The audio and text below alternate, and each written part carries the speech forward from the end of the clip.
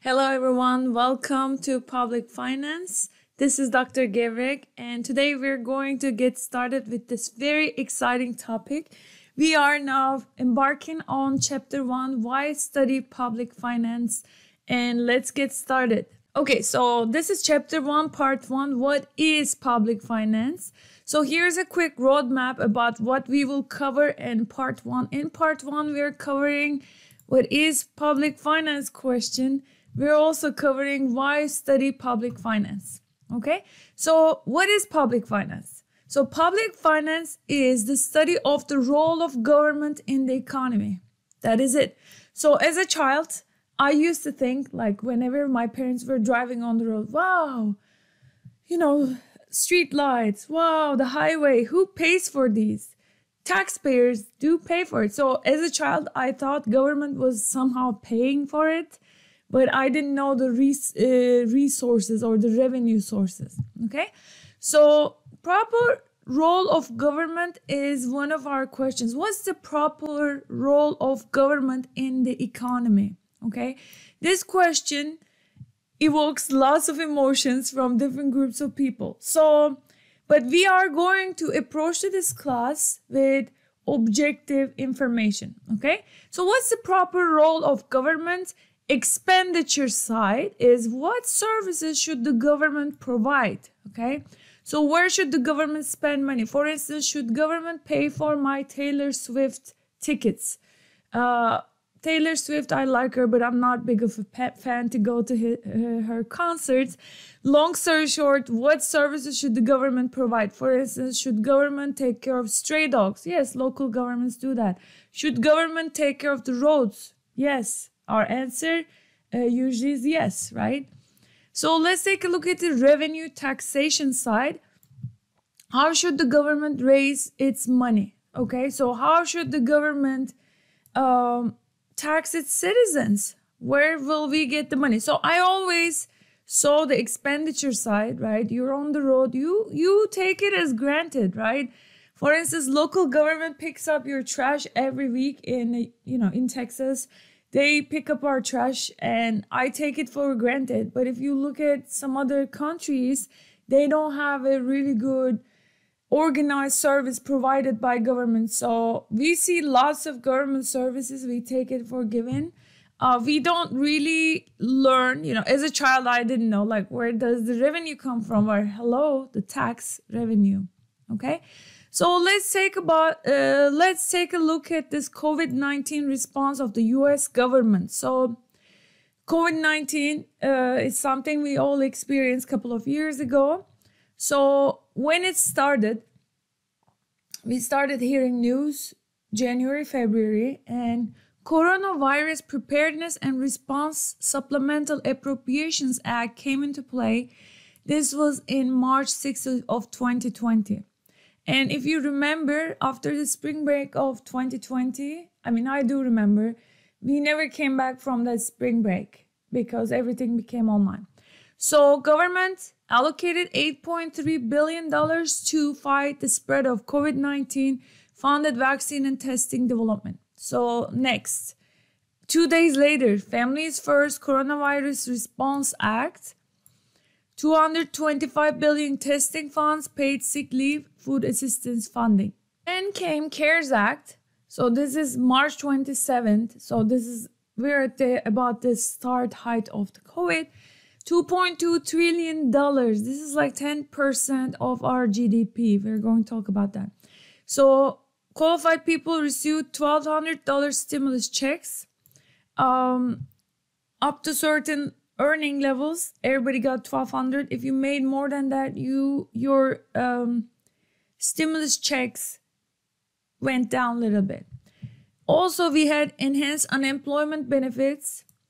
They created Paycheck Protection Program, PPP loans, small business forgiveness loan programs, aid for state, local governments, and aid for corporations.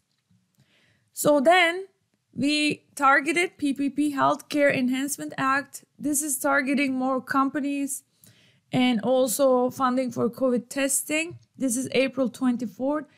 $483 billion more for PPP and funding for COVID testing. So then to Consolidated Appropriations Act of 2021, however, this passed right before 2021.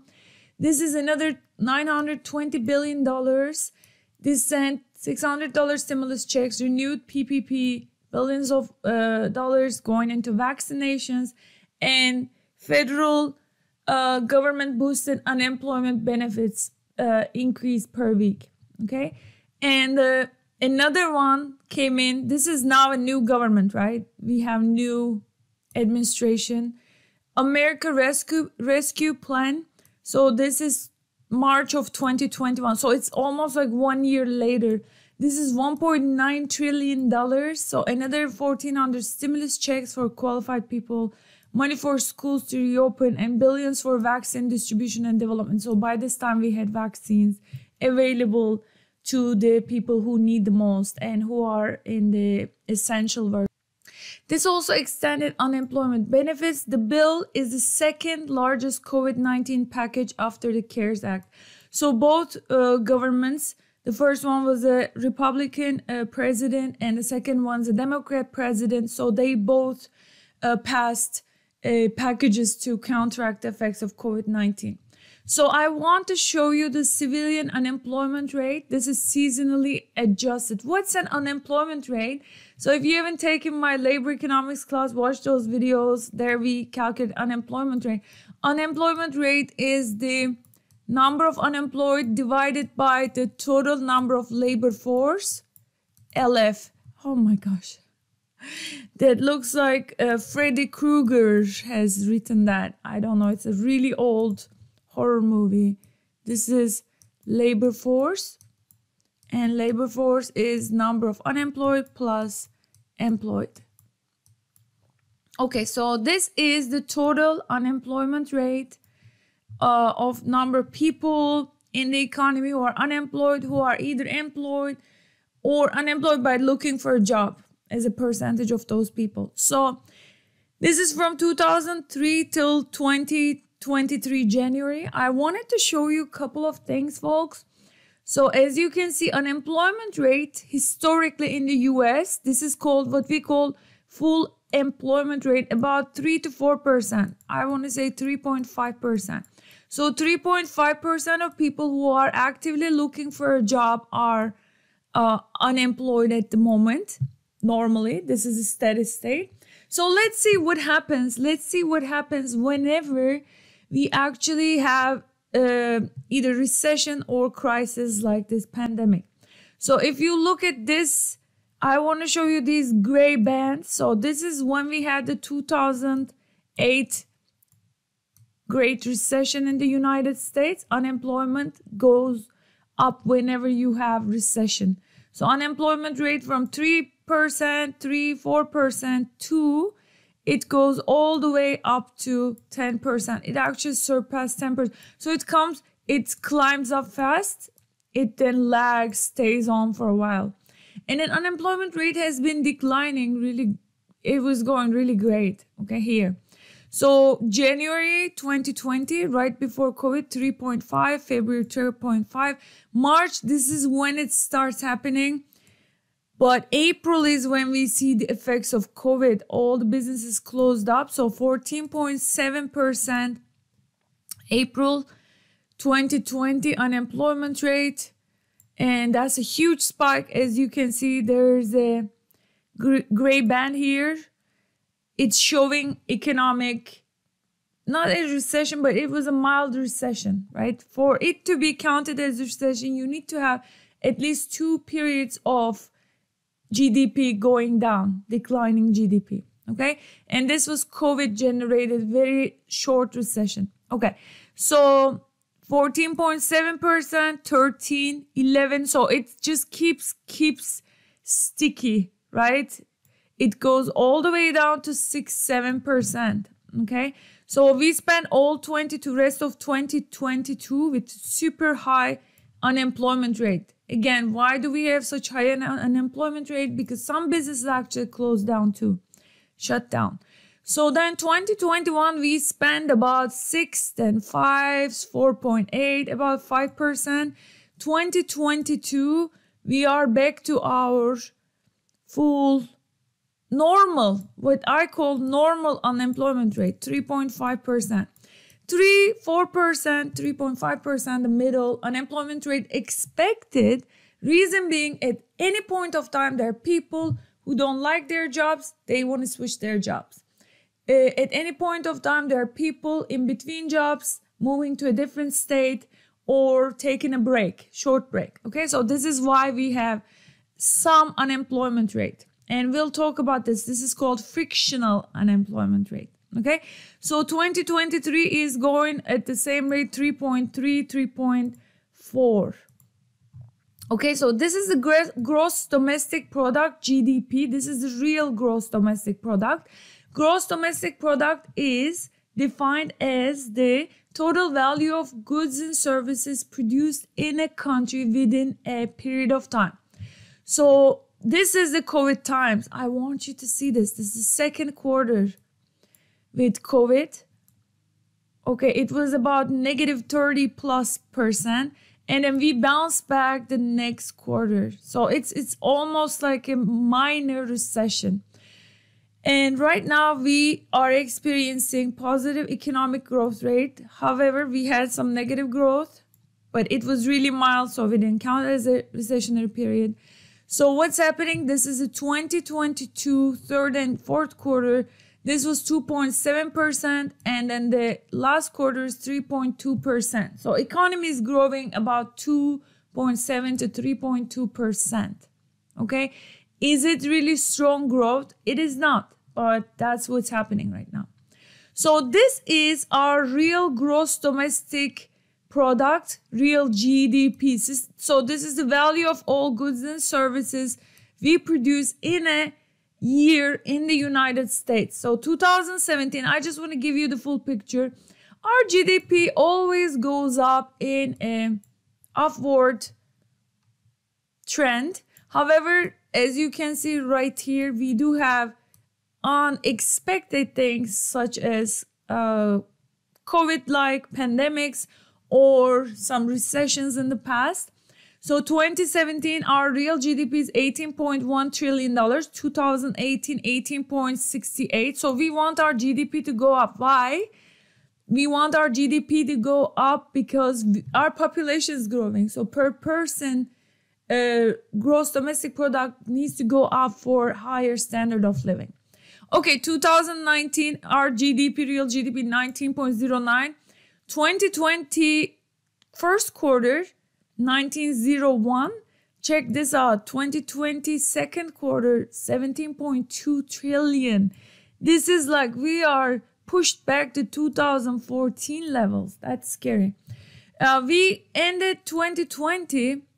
We ended year 2020 with 18.4. So we're barely at the before COVID rates. And then 2022 fourth quarter is $20.2 trillion. So we bounced back and we are above pre-COVID levels. Let's take a look at CPI for all urban consumers. CPI is a measure of inflation. It's consumer price index. Okay, so this is a 12-month percentage change. Okay, so how much prices are increasing? In other words, we have a basket of goods, and this basket of goods was measured in 82, 84. This includes lodging, transportation, energy cost, food cost. It has lots of items. Something that a household would use, individual would use, consumers would use. And this basket was measured 82, 84, and then kept measuring it in the next coming up years. And this measures the increase in it, okay? So this is a 12-month percentage change. We use Greek letter pi for inflation. Inflation. This is the increase in the price level, consumer price index. We measure inflation in terms of 12-month percent change. You can also do month-to-month inflation, but it makes sense to look at annual inflation. Okay, let's take a look. This starts from 2017 till 2023. Okay, so what's the normal rate of inflation? About 2%. Okay, about 2% inflation is considered normal. Why? Because your economy is growing, right? Your GDP is growing, your price level is also going to grow. It's okay to have about 2% inflation. So we were having that 2% or so inflation here, 2017. If you look at it, 2%, 1.9, this and that. 2018, about the same, 2-3%, normal. 2019, actually less than, it was less than the inflation numbers in 18 and 17, great. 2020 are seeing inflation actually going down here. Inflation was helping here. Housing prices were really favorable. I actually forced a couple of friends to buy a home because they were able to get interest rates about 2% mortgage interest. Now it's 7%. That's a huge difference. My friends got a car in the summer of 2021, before the summer, for instance, around 2%. So right here, April, right before the rates went up. Here, 2-3%, okay? So I, for instance, purchased a car with 6% APR January of 2022. So what happened is that we were hit by, started getting warm April 2021. And then, as you can see, inflation has started to get really systematically high starting from summer of 2021. And we have been experiencing some inflationary environment. And it is cooling a little bit, but it's still really high. And what's the reason for inflation? It's energy costs, food costs, and we have supply chain issues due to COVID. Government stimulus checks coming in, so people had more disposable income to purchase things. So it adds to the inflation, okay? So the second question is, why study public finance? Government plays a central role in our lives, okay? Government spending represents a huge sector in an economy in the US, but also in the world. This spending is financed through taxes or with debt. So how does government borrow? It's through government treasury bonds, for instance, or some governments actually borrow from foreign countries too. And these affect every facet of the economy, okay? Many sectors of the economy are directly affected by regulation. So I was visiting oil refining company Valero last week, and Valero they were talking about upcoming regulations and how they are actually adjusting their business to satisfy the government's EPA regulations, so on and so forth.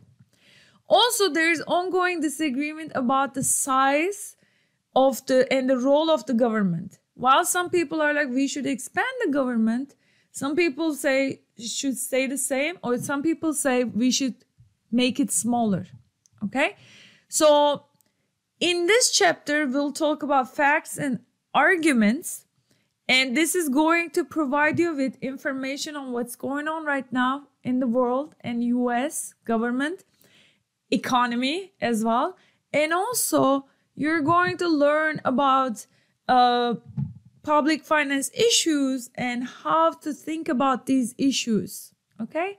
I'll see you in part 2. If you haven't done so, please hit the like button in this video. Yes, I do sound like your YouTubers because you are the one who has power to push this video into the eyeballs, into the eyes of other people who are struggling with economics or public finance, looking for a video to really watch and learn more about it and ace their classes.